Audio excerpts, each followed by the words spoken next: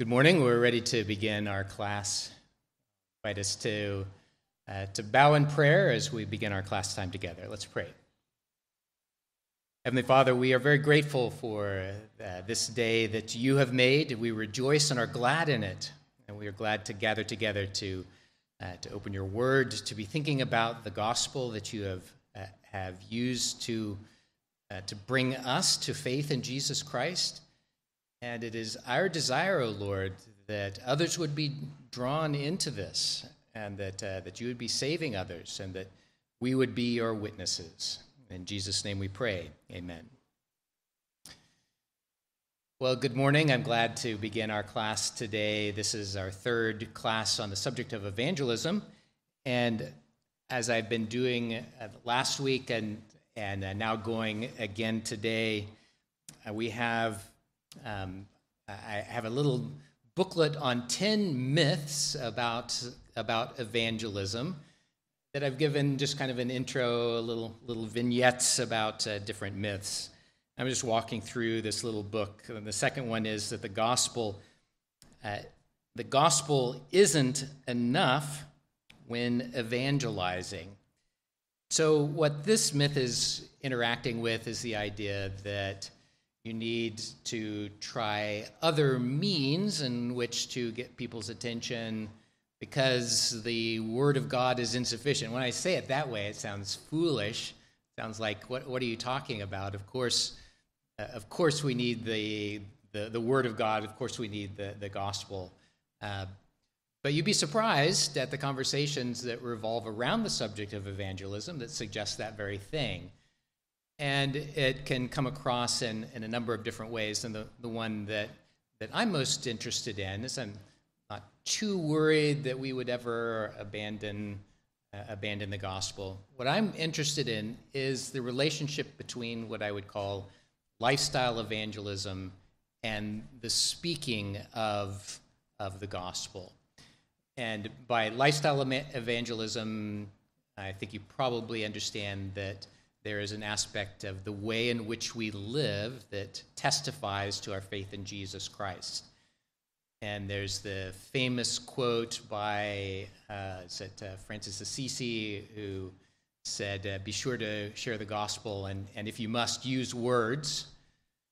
And that's quoted often as if that your life is the only thing that is necessary with the gospel. And I'm very convinced that our life should testify to our faith in Jesus Christ. But at the end of the day, words must be used. It has to come down to speaking about God and sin and the threat of condemnation, the offer of Jesus Christ who died on the cross for our sins. It has to be spoken eventually. So just to dispel that myth, I'll remind you that what we are talking about here is going to include your life. It's going to include the way in which you live. But it is also geared at talking to people about Jesus. And so we'll go on now to our subject. We have looked at why we are doing this. I looked at last week, falling in love with the gospel all over again. Today, I want to interact a little bit with the other book that I've mentioned earlier, a book by Samuel Chan, Evangelism in a Skeptical World. And so I'm going to be interacting with some material from it today. So how is it that we go about speaking about Jesus? How do we go about talking about the gospel? And Chan has a chapter that is just entitled, I forgot the name of the title, Crafting a Gospel Presentation. And what he does, I think, is really good in that he identifies the essentials of what the gospel are, but then recognize that in our sharing that with others, that the Bible uses a wide variety of metaphors for our relationship with God that can and do have gospel import. They give you that entry point into speaking to people about Jesus Christ. And we're going to be looking at some of those. So to begin with, Chan says there are 4 tasks in evangelism. 1 is presenting the gospel elements. 2 is using a set of coherent biblical metaphors to organize the elements. 3, by necessity, leaving out other biblical metaphors. And 4, being sharply focused, penetrating, and to the point. So what he's getting at is that idea of falling in love with the gospel all over again that we talked about last week has certain fundamental elements that must be included that are part of the gospel. And then remembering that the Bible speaks about that in a variety of different ways, and in your conversation, listening in a way that helps you enter into that conversation in a way that may connect with the individual in a way that they would understand. So his first point is presenting the gospel elements, and I'm going to invite you to identify what the essentials are for the gospel elements. What must we speak about? It may not all be in one conversation, remember that, but what must be part of a gospel conversation? Dan? Okay, good. Yeah. So God has to be part of the subject. This is essential because of our relationship. Yep. Okay, good. Yes. Very, very much so. This will come up in my sermon a little bit later. Yeah, Nick. It must be that there's something that has caused us to be judged by God, and the biblical concept of sin must be part of that. Good. Jody. Yeah, Jesus, and under that simple heading, Jesus who died on the cross for our sins to take our condemnation, and this is the only way of salvation. Hit all of them except the last one that Chan mentions is, what are the blessings of the gospel?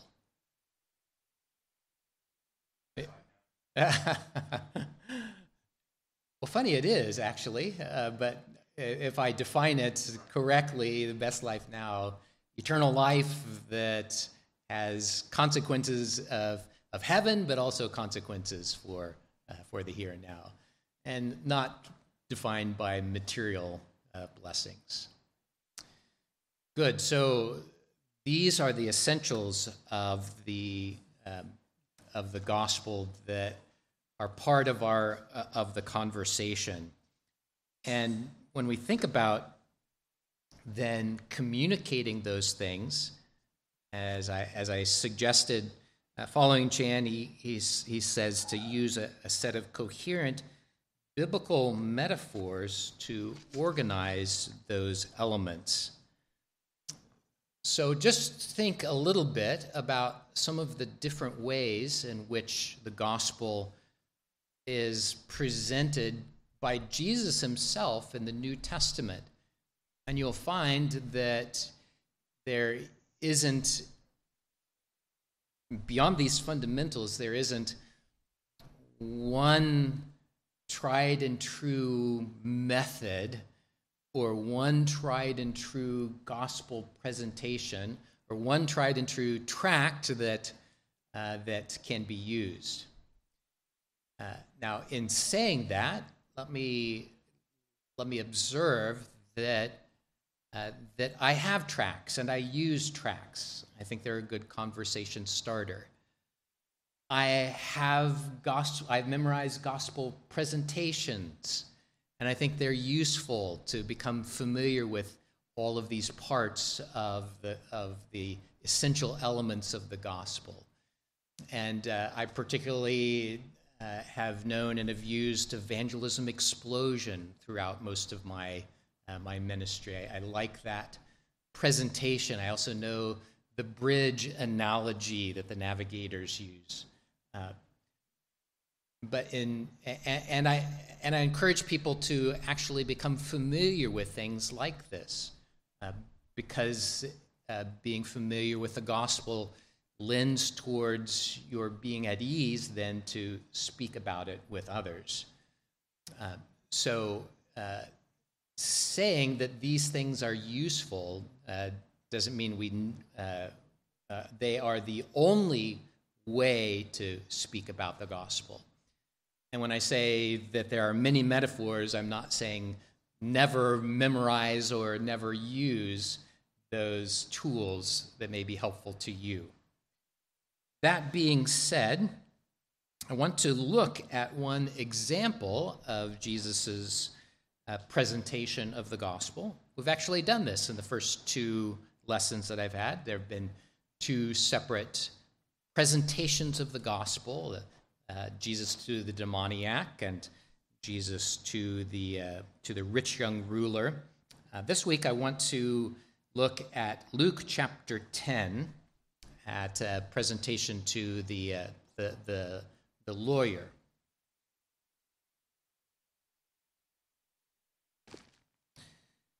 Luke chapter 10, and I'll read starting in verse 25.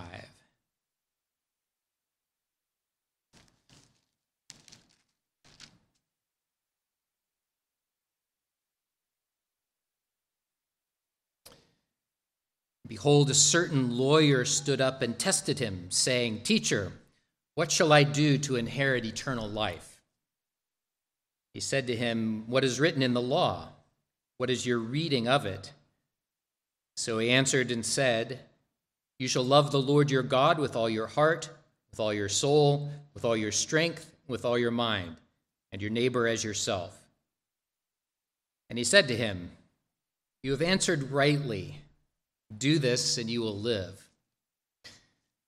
Pause there and say, zing. Jesus knows how to penetrate the heart of man, doesn't he? So the lawyer gives a right answer about God, about his holiness, about our response to him. Our response is one of faith and obedience.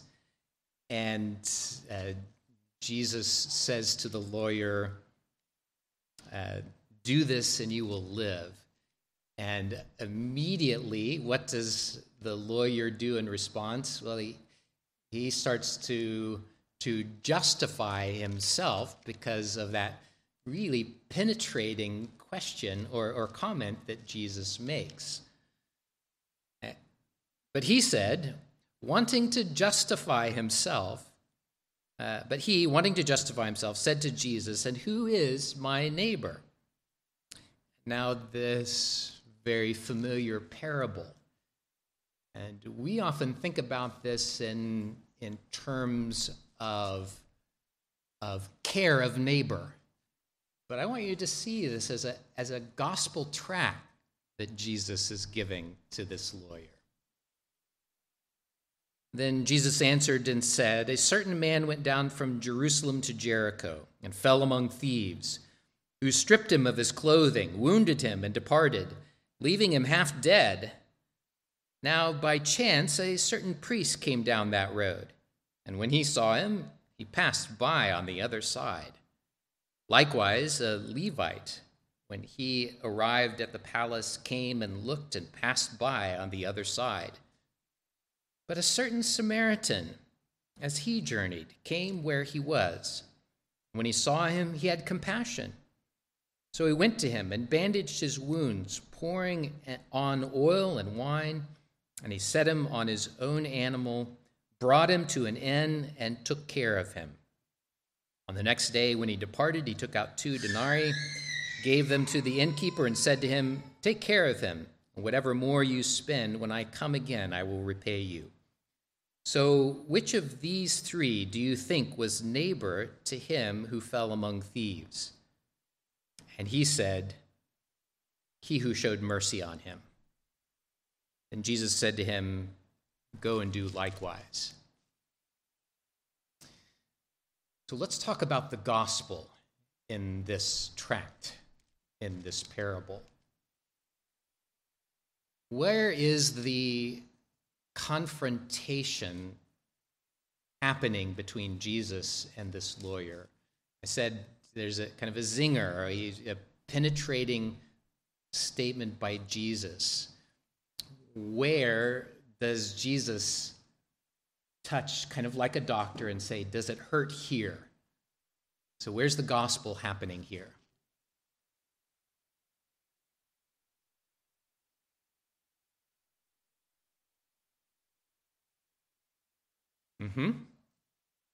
He really was, wasn't he? Yes, yeah. Here's that essential element of sin that is coming in. He doesn't use the word sin, but it's all about sin and about his approach to being right with God. It revolved around him doing everything that was right. He's right about the law. Love the Lord your God with all your heart, soul, strength, and mind. First table of the law. And your neighbor as yourself. Second table of the law. Do this and live. Do this and you will live. That's the approach to everlasting life, or entrance into heaven by a lot of people.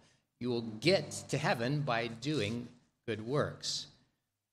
And this lawyer, feeling the pressure, or feeling, ouch, that hurt, begins to justify himself and says, well, if I'm to love my neighbor as myself, then who is my neighbor? Really?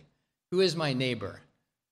I can demonstrate that I have loved a bunch of people, but who is my neighbor? He's trying to fence in where his righteousness is in a way that is not as searching as God would have it. And so here's where Jesus lays a finger on his sin.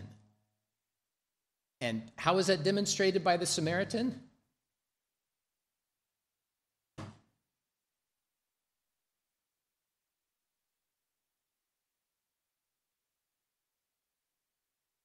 Yeah, love without prejudice. He was the neighbor, or he showed love to his neighbor, and in a way that this lawyer was condemned or struck to the heart with a recognition of his own falling short of God's commands. So this is a metaphor, or one metaphor that we can use to think about how Jesus shared the gospel with this individual. Let me pick out just a couple of others from the Bible to invite you to think of Jesus's gospel presentation. We may dive into them in later weeks, but how did Jesus share the gospel with the Samaritan woman at the well?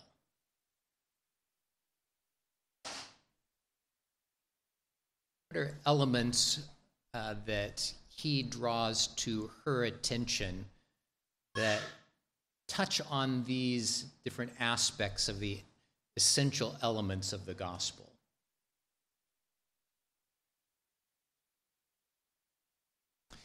He really does. Isn't it fascinating how he takes her desire for this living water? He says, you've come to have water, but I offer you living water that if you would drink, you would never thirst again. And there's a piquing of interest there that leads into a deeper conversation about what that means. So there he started with the blessing of living water. That's not the only thing he spoke about, though, is it? What else did he speak about with her? Pardon me? Sure, yes. Her husband or husbands, or what her marital situation was now. What element, Henry, would that be speaking to? Yeah.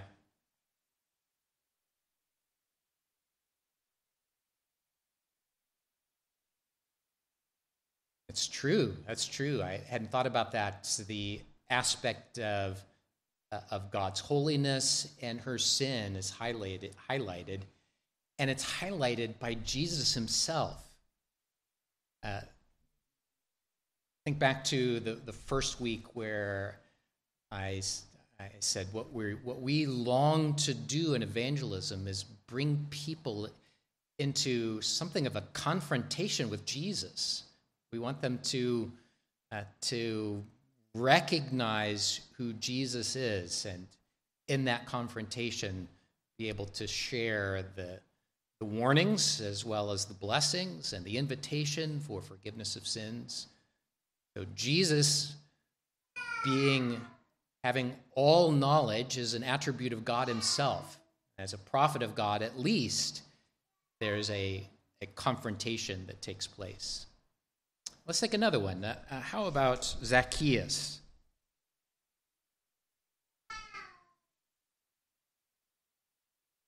What was what was he bound up in, we might say?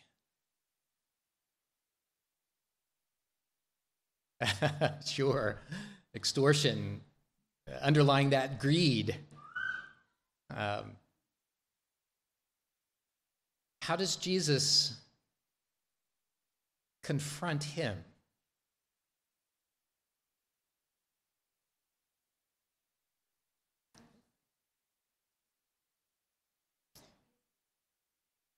Yeah. Yeah. Yeah. Yeah. Yeah. Yeah. Dave. Yeah, that's true. The tax collectors are still dreaded and shunned. Knock at the door. Hello, I'm from the IRS. Close the door, quick. There is he did this with the Samaritan woman too, didn't he? There's compassion on someone who would have been shunned by the society. Here's a tax collector who was shunned, and he said, "Today I will eat with you at your house," which would be a high honor, a high privilege for a rabbi to come to someone's house. Someone who was rejected and hated by the religious and Jewish community, but Jesus came to him and showed compassion to him. And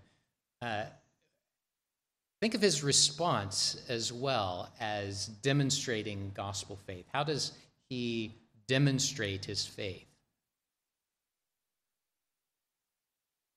Remember what the root was? Extortion and greed. In repentance, what did he say he would do? He was going to pay it back. Everything, and then some. Not just what the Bible required, but he would go out of gratitude. He would go even beyond that to speak of his newfound faith.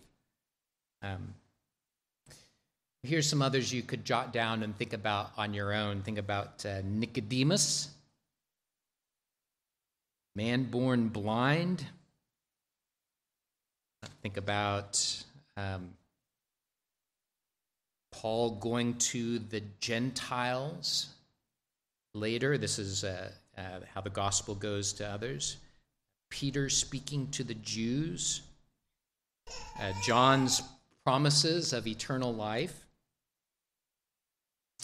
So several different personalities, several different individuals speaking to a wide variety of a cross-section of people in the Jewish society, from high to low. Nicodemus would be a ruler.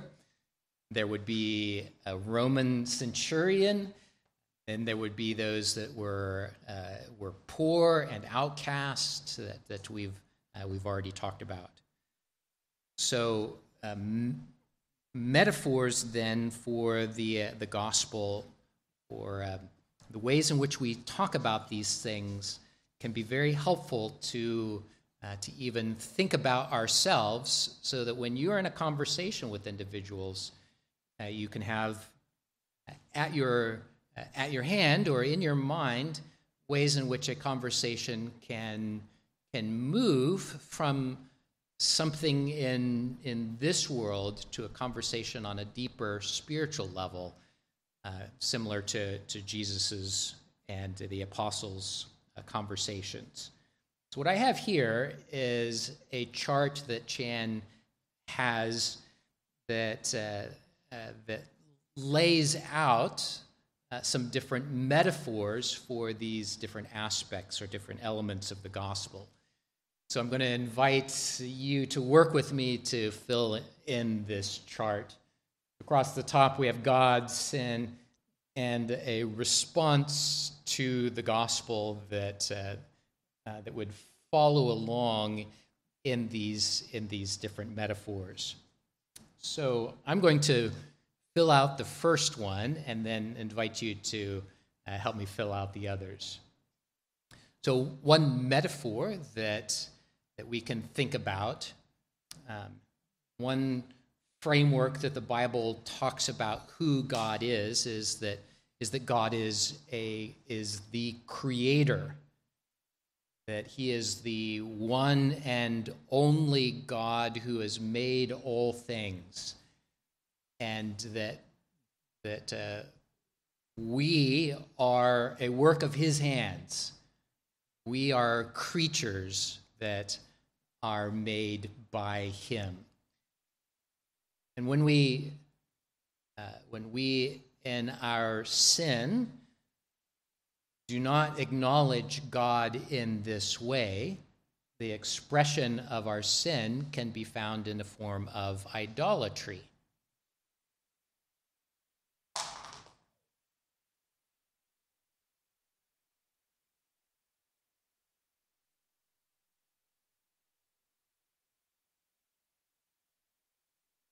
If you think about the failure to acknowledge God as God, the failure to acknowledge God as the creator, what we end up doing is we elevate someone else or something else into God's place, which is the definition of idolatry.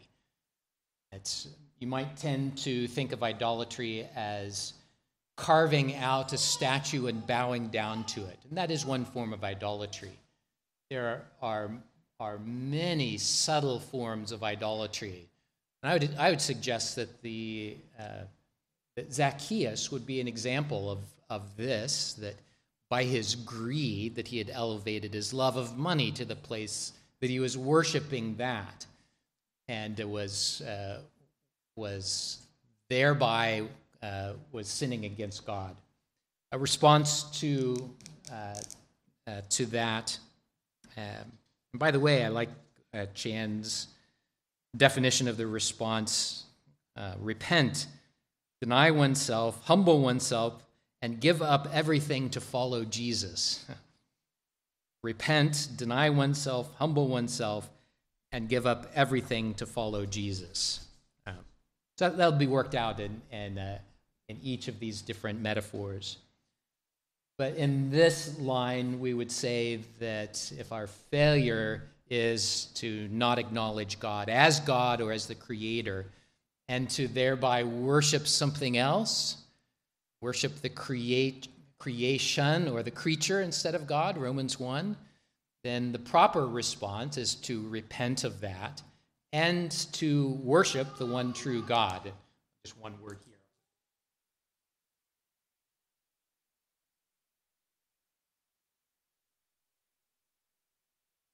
The response is to cast ourselves upon the mercies and grace of the one true God and to worship him. And again, this is where you can see Zacchaeus and in his response, denying himself and giving up everything in order to follow Jesus. All of the sin that had entangled him, he was throwing away in order to follow Jesus, which is essentially an act of worship. So let's go on to these next ones, and I'll invite you to suggest how when we talk about God and Jesus Christ in the sense of royalty or as king, what would be the way in which in the world there's a sinful response, a failure in acknowledging God as king, and then what our response should be. So, if God is king, what would sin be? Good. Bad. Rebellion. Words or any other description of that? Yeah, Dan. Sure, yeah, I'm the king. Yeah. But autonomy here.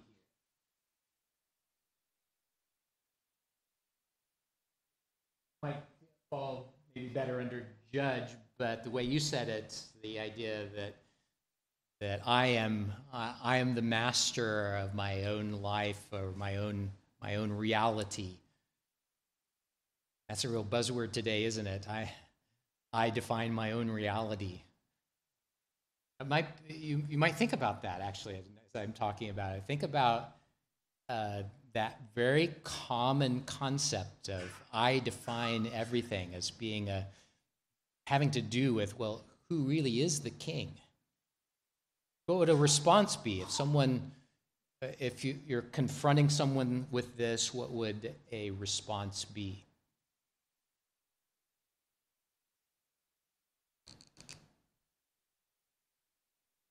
Dan uses that.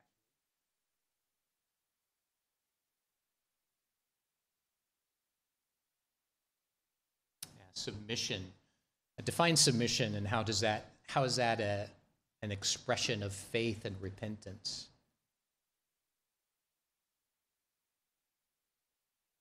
Sure. Yeah. Wow. Good. Yeah. Nice. Yeah. Very good. Yeah. Not only recognition of someone else being an authority, but acknowledging it and accepting it as being my response. Think of that denial of self that is part of repentance, and then casting ourselves upon God for his mercy. How about holy? What would sin be? You can't just say unholiness here. Worldly, good. What was the first word? Carnal? Okay,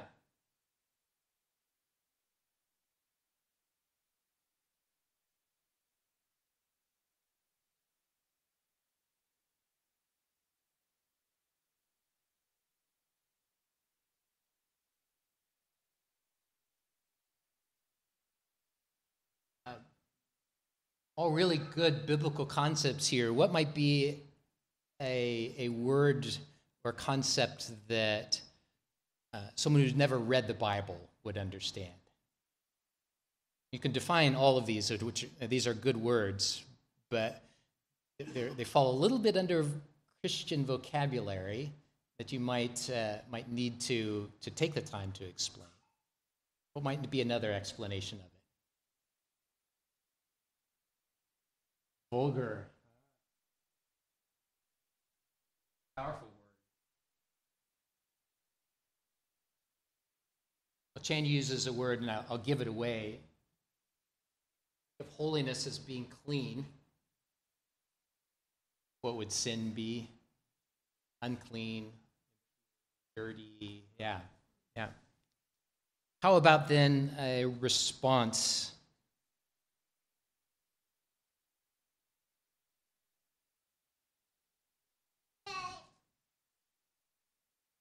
What do you think, Suki?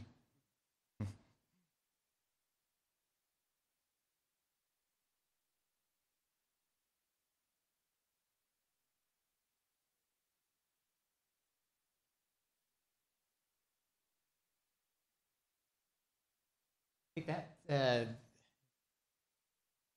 this comes through in a number of New Testament passages, I think.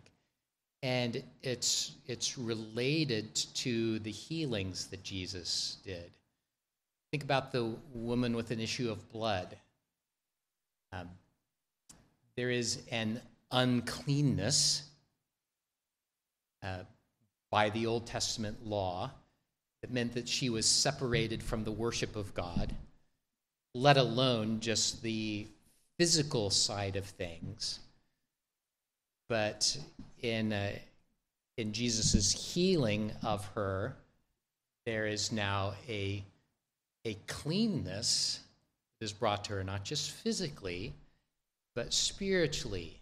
And she is now brought back into the fellowship of the people of God, the ability to go and to worship him. How about a judge?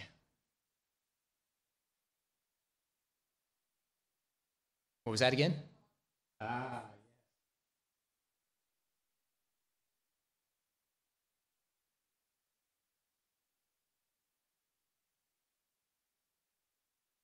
Lawlessness. Toleration?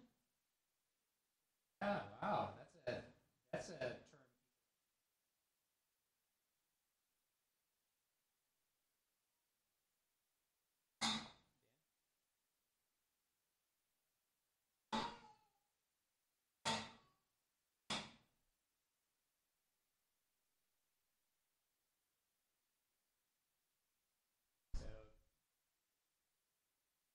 So economy comes out in a different way. Instead of God being the judge, I'm the judge, and I will execute judgment on individuals. How about a response? Oh, sorry, Vicky.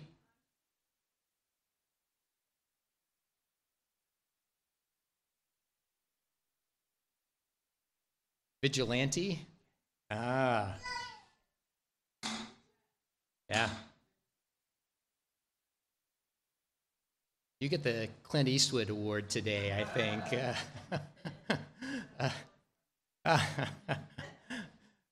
Yeah, vigilante justice, cowboy justice. We laugh a little bit, but there's something in us that says, yeah, he got his. But God is the judge, and we are not. So how about a response to this? Nick? Justify.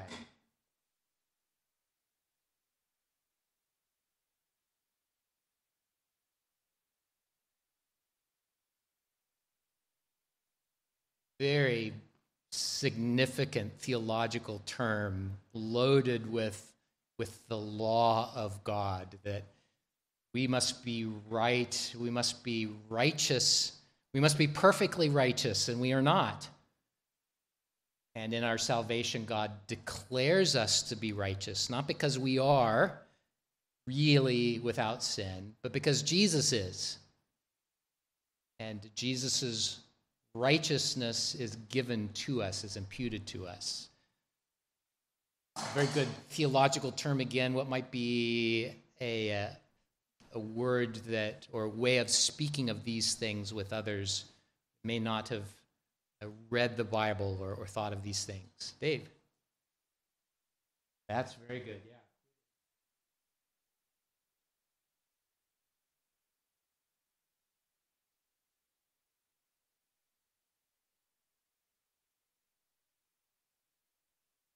No, R.C. Sproul. This is not an umlaut or anything.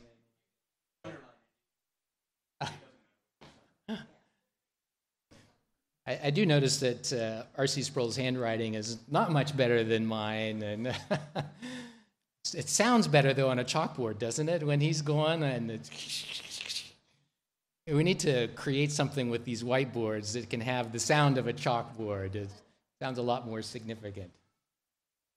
Acquitted. That is a legal term that I think is commonly understood. Mercy.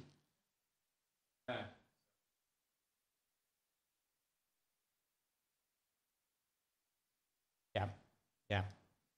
So he's merciful to us, and our response is not only to be grateful for that mercy, but to show mercy to others. Maybe you've heard the little phrase that sometimes people will use, just as if I'd never sinned. It's the way that God looks at us because of the righteousness in Christ. Dave. Yes. Yeah. Just as if I had always obeyed. This goes back to the lawyer, doesn't it? Where that zinger comes in because he thought he'd always obeyed until Jesus put it to him. Have you really obeyed the law of God? Well, who is my neighbor? Good. Well, we don't have time to go through these others. If you would like,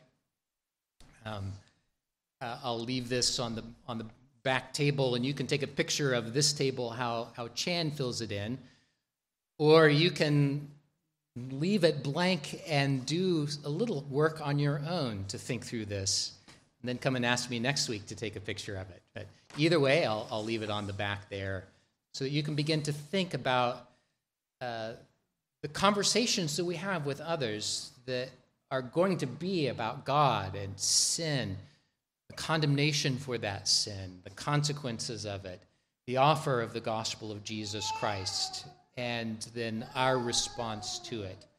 So hopefully a little workshop like this, a little give and take, will get you thinking about listening to individuals as they speak about their life, and think, how is it that they are perceiving the world? How are they thinking about God and their relationship to him? How can I join in that conversation in a way that leads them to a confrontation with Jesus? Does that make sense? Okay, any questions?